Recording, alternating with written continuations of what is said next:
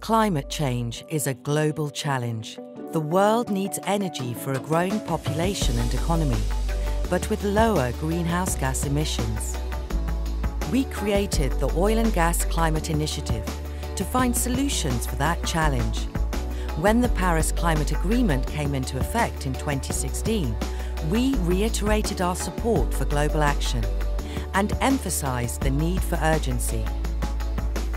We are each acting to reduce our emissions, but we will have the most impact by working together and partnering with others. Together, we produce 1/10 of the world's energy supply. This makes us key players in providing reliable, affordable energy, and it gives us a significant opportunity to deliver on the transition to a low-carbon future. Together, we are investigating the most effective ways to reduce emissions from the production, supply, and use of oil and gas. And through collaboration with our partners, we are taking action to manage methane emissions and to promote carbon capture, use, and storage.